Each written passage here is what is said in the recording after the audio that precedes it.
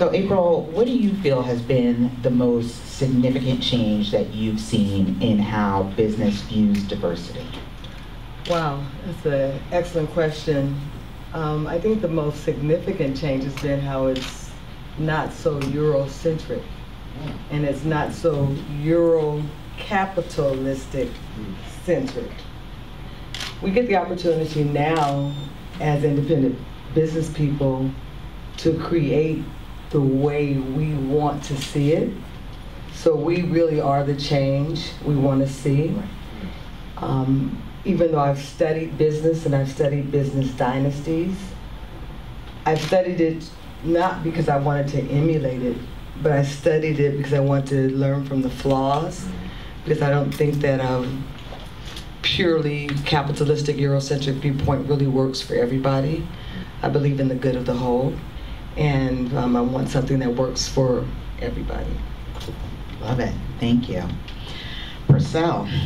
Yes. Hey. So you were challenged to bring a healthy food establishment to your community, challenging the landscape of fast and processed food. Have you seen a continual evolution, change in what's available, and can you talk more about that? Yeah, definitely. In the general area, I haven't really seen much change, to be honest with you. Outside of Simply Wholesome, there's one other location in Inglewood, Stuff I Eat. Outside of that, I would say no. It's pretty much still the same. A lot of fast food spots in the community. The change that I have noticed over the last maybe 10 years have been primarily from people of color. And what I mean by that, I'm speaking of maybe Trinidadian restaurants, Jamaican restaurants, Belizean restaurants, Ethiopian restaurants. There's a lot more diversity in Latin restaurants in the communities now. But outside of that, no, it's pretty much the same. So, isn't that disappointing? Well, yeah, it is. I mean, and I say that because, so I was talking to Zach, my former job was at Campbell Soup, and there is a fresh food revolution that is happening right now in America, hence Whole Foods, hence Trader Joe's, hence, you know, all of the pretty produce we now see, hence the organic food sections. But the fact is that we're not seeing that in that way come to this neighborhood. Well, no, I think a lot of it is that, first of all, those entities that you mentioned, they don't feel, first of all, I think that we can afford those products. And then a lot of those individuals, in my opinion, doesn't really want to come into the community and deal with us. I think it's basically, if you want our products, then you come to us. But they don't want to come to our communities. They don't want to employ minorities. And that's really the basis of it, you know. Yeah. Okay, I could go off on a tangent, so I'm going to ask the next question. I'm digging in. Okay, April, as a student bussed into schools where you were a minority, how do you feel that shaped your views on diversity? Wow, that's a great question. And Zach, I went to Palisades. Well,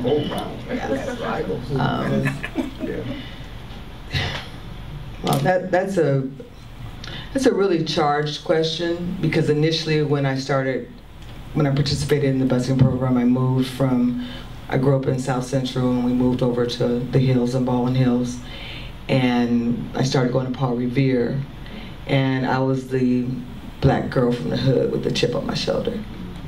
So I would stand in lines and I'd take scissors, and if, you know, the white girl in front of me in line for assembly, whatever, would have long hair, I'd cut her hair.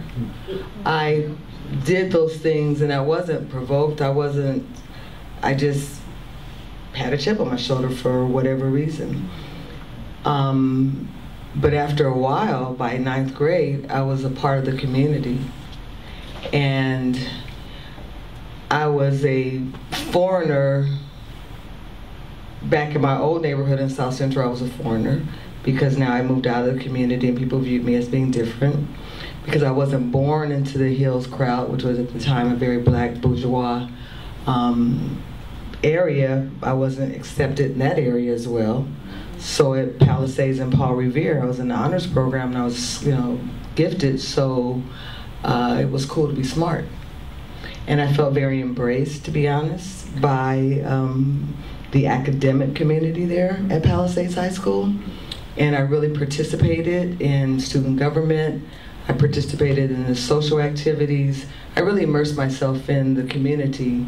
And I'm really proud to say that to this day I have several of my closest friends are from that community. So I know that inclusion and working with and getting to know works. And it allows you to, demystify and eliminate barriers and preconceived notions and ideas. I love that. And that as Black and brown people, or people that just want to connect, sometimes you have to work a little harder to find the place where you belong. And I'm sorry, I have my back to the side of the room. And please do that. Please continue to do that, because you will find your tribe, you will find your people. Sometimes you might have to step outside of your comfort zone, but we have to do that to really come together and get to the justice piece. Okay, sorry, I'm starting to preach. Okay, Percell. Percell, will you talk about the diversity of your employees? We talked a little bit about this in rehearsal, but what challenges and benefits does the diversity of your staff, what have they provided you as a business owner? Well, overall, they've given me, first of all, a lot of insight on life itself.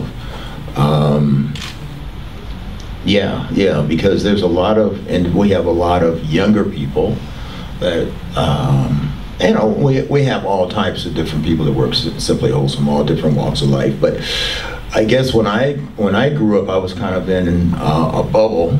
My parents kind of kept me in a little bubble, and I kind of knew my direction. That, from junior high school to high school, I knew I was going to go to college, and the whole 9 yards goes. It was already kind of set aside, and the people that I kind of associated with at that time, and I was on a subconscious basis. I think we're all are a product of our environment, even if it's on a subconscious basis. That's just the way it is. And so I was kind of sheltered to a certain degree, and so being in business now and over the years, seeing some of the things that a lot of young people go through, I never experienced it now as an adult. And I can understand now more why it's so challenging for some of those individuals to grow. Because outside of Simply Wholesome, some of my past associates and some that I have now, if they're at work, they're great. And you can see the potential, and they're really trying to grow and really trying to make some headway with their life. But that's only for a few hours a day. When they go right back into their communities, they have to try to survive. And that's really difficult, and it took a minute for me to grasp that, because I didn't have to worry about a meal. I didn't have to worry about transportation. I mean, those things were, I didn't even have to think about it. I mean, when I was young, when I was 15, 16, I had a car, and all my friends got a car, or have to worry about breakfast or things of that nature. Things that was very minute to me were major steps. And so it's difficult. It's really difficult. Working with the kids, and the main thing I think is just learning that process in life. One thing that I've noticed with a lot of the millennials, and I have 2 daughters, and I work. They're cool, but I have my challenges too. I'm not gonna lie about that, but. A lot of the millennials, or the kids that I work with at Simply Wholesome now, they have to have it yesterday. It's got to be like instantly, and they don't really want to hear what you have to say.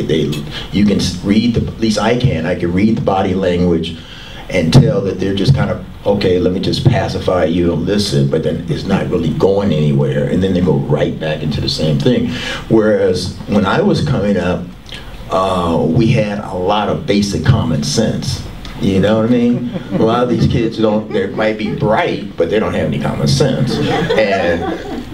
And they can find something on the internet in 2.5 seconds. Yeah, you can find it on the internet, and that's it. But they don't know how they got there. You know, what's the basic behind that? You know, and to survive in the real world, we all know that you have to understand that process, because you can get to a certain point, and then all of a sudden hits you and you realize that you can't go any further.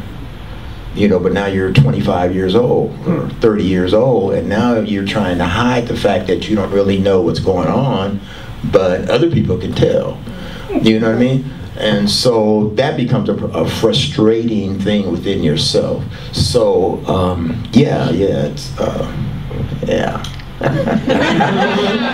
it's a trip. So, I mean, you hit on a theme that I want to draw out a little bit more, and that was what people carry into the workplace with them. And oftentimes, workplaces are safe havens for us.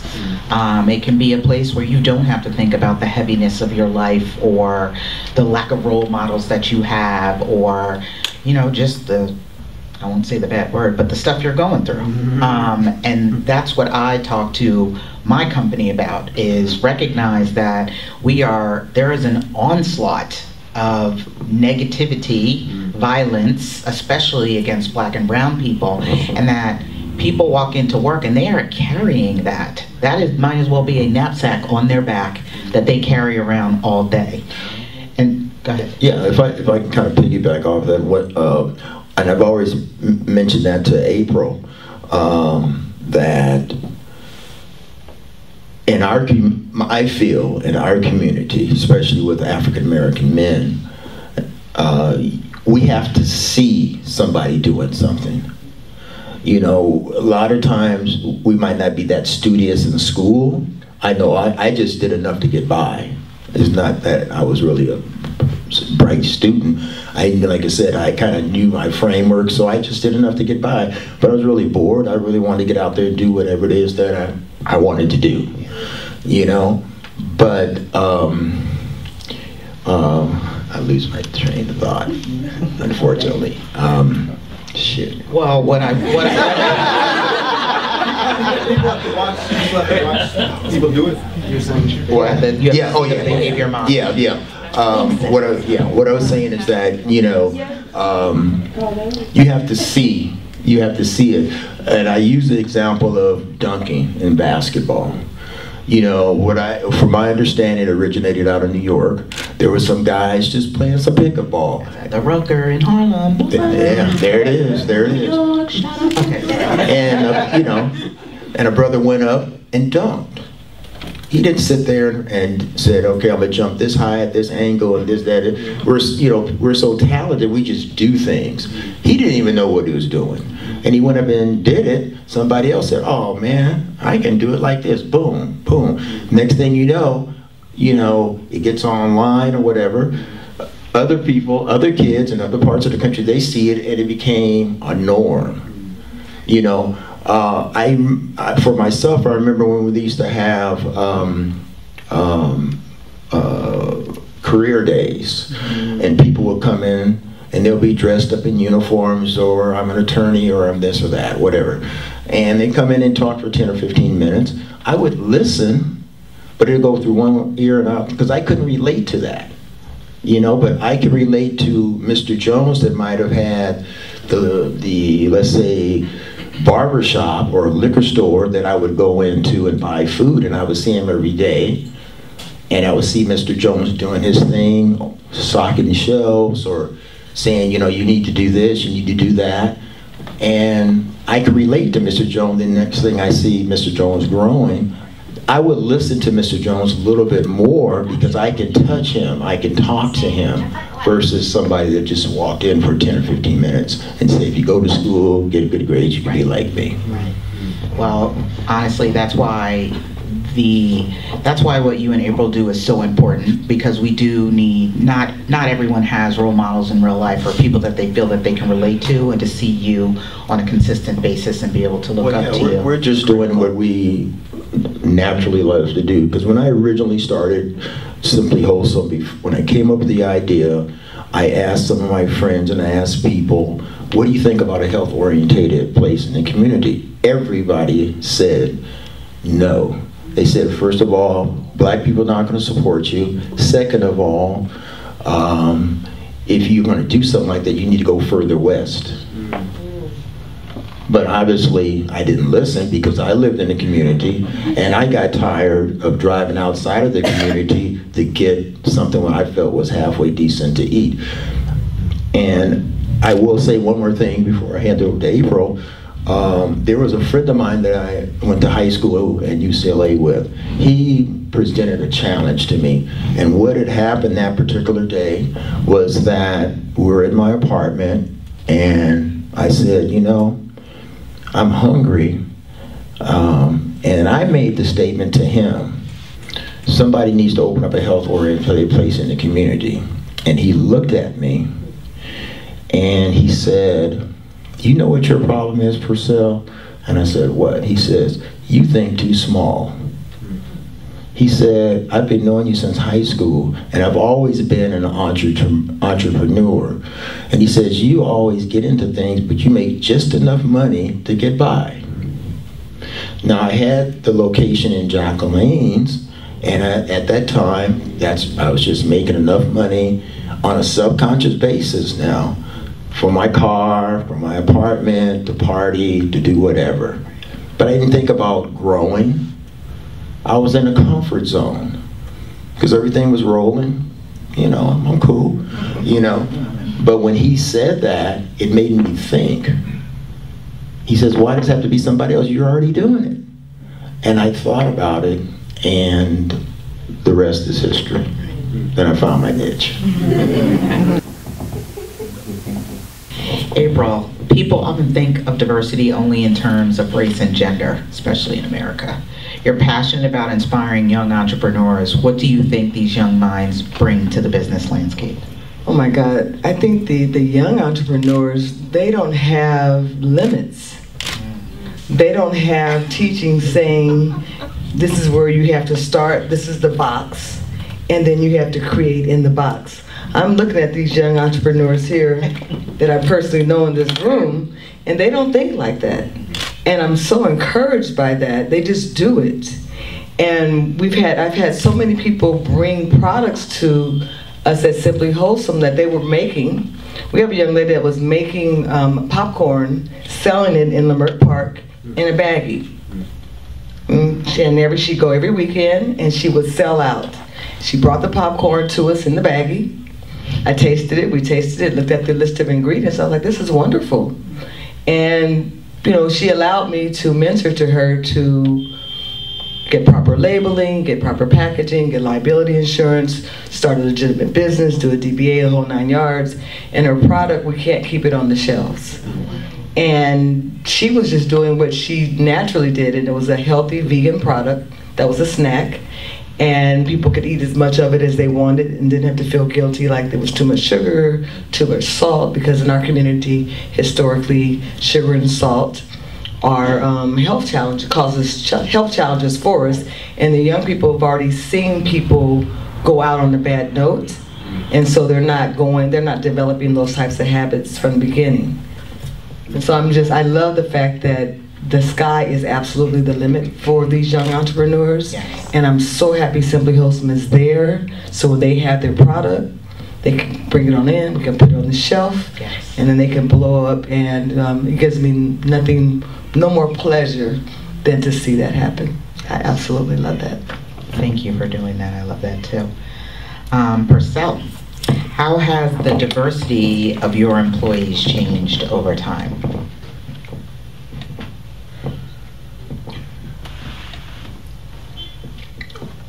How has it changed over time?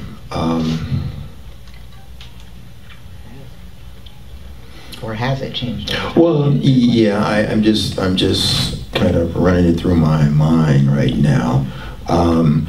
Yes, it's changed. Yes, it has changed. I would say that we have a lot more diversity as far as nationalities working at Simply Wholesome now.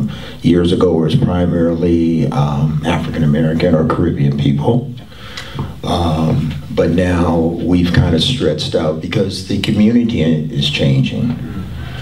And so, like any business, you have to have your ear to the ground and you have to make adjustments. And other cultures are feeling, I think, more comfortable coming and putting in applications at Simply Wholesome, whereas before they did not do that. It wasn't the fact that we would not hire someone, it's just that, you know, people wasn't putting in applications. And so I think from that perspective, it's definitely changing. And also I would say that the individuals that are coming to us now want to work at Simply Wholesome. It's not just a job. Okay. You know, they want to come, they want to learn, they want to be in that environment. And that makes a big difference too. They're making a conscious choice to come here and work with us and, you know, doing a great job. And have you seen a similar evolution in your customers? The diversity of your customers? Yes, yes, it has. That's very interesting. We're getting a lot more diversity, and it's coming slowly. First of all, it's primarily through the females.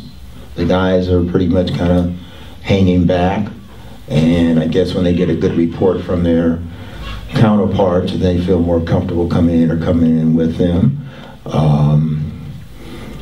But we still get some individuals that come in kind of like with a little arrogance or a little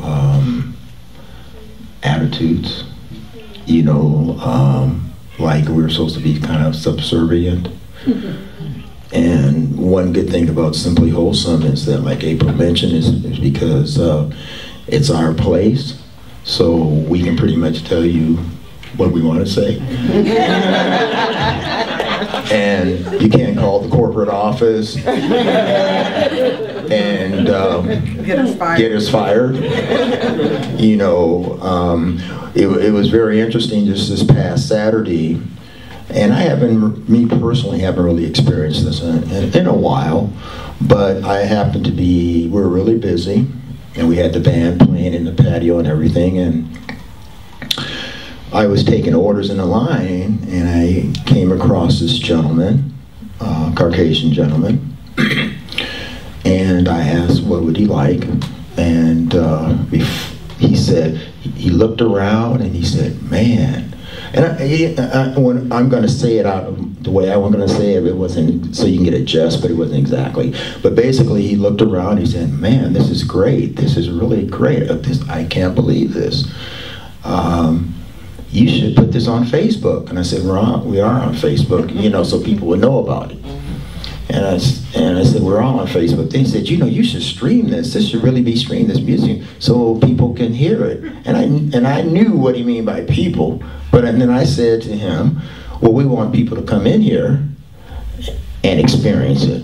And he looked around and he said, I just can't believe being in the hood, something like this would be here. And when he said hood, I was like, okay.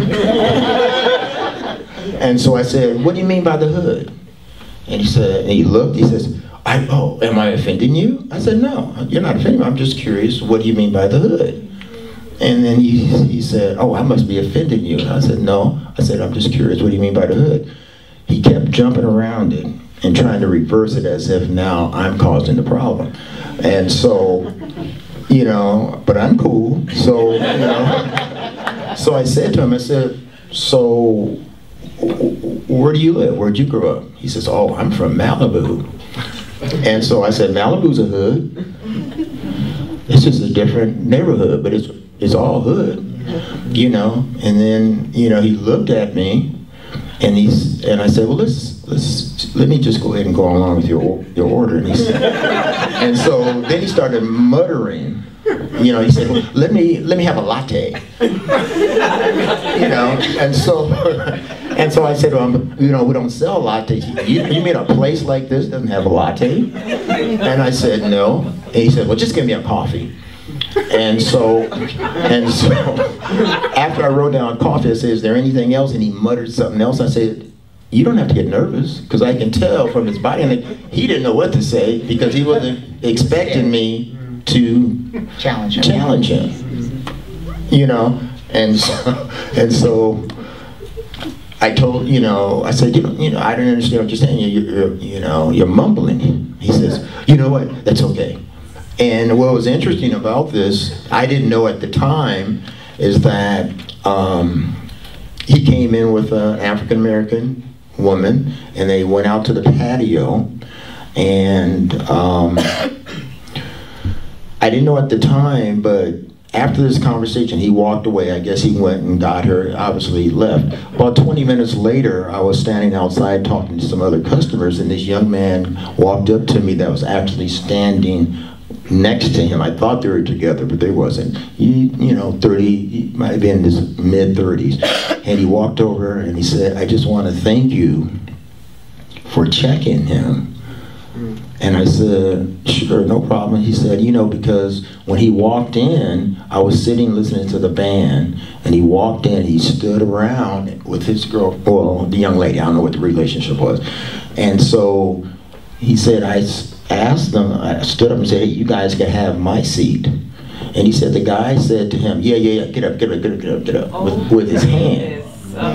And I didn't know that, obviously, at the time. I probably would have dug into him a little bit deeper. But the young man said to me, it really teed him off, but he said, I'm trying to make that transition. So he said it was nice that the universe had my elder check him for me 5 minutes later. So it's just interesting how things work out. Well, you never know who's watching. Well, I don't know now. Really, we're out of time. We knew this was going to happen when we were rehearsing. So, Get on our roll. yes. There's one thing I want to say. Okay. There's just one thing I want to say, that we did bring these cards here, and I encourage everyone to take one at the counter at the entrance.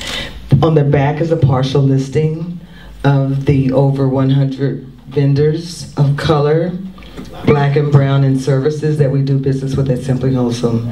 This is something that we're extremely proud of.